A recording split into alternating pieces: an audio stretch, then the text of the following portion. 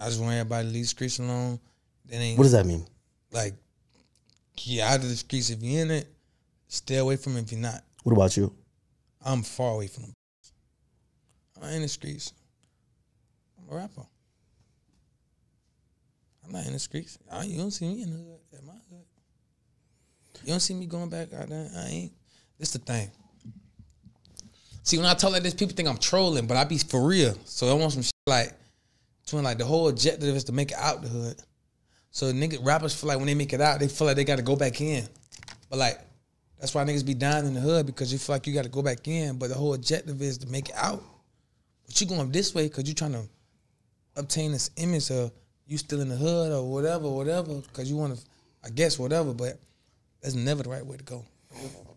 The whole objective is to make it out and be something and be great. And if you want to turn around and help, do that. I feel like I turned around and helped a lot of niggas from my city. Like I done helped niggas grow as Nick career or whatever. People I helped out. Not even just rappers, but people in the community. I feel like I helped a lot. I did what I was allowed to do.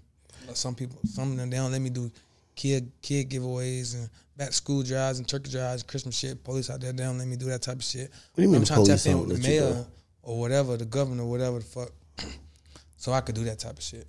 I don't have to be there to do it. I could. Do you is it hard for you to feel compassion when people have laughed at your pain? They've laughed at you being shot. They've laughed at your brother's dying. Is it hard to feel compassion for other people?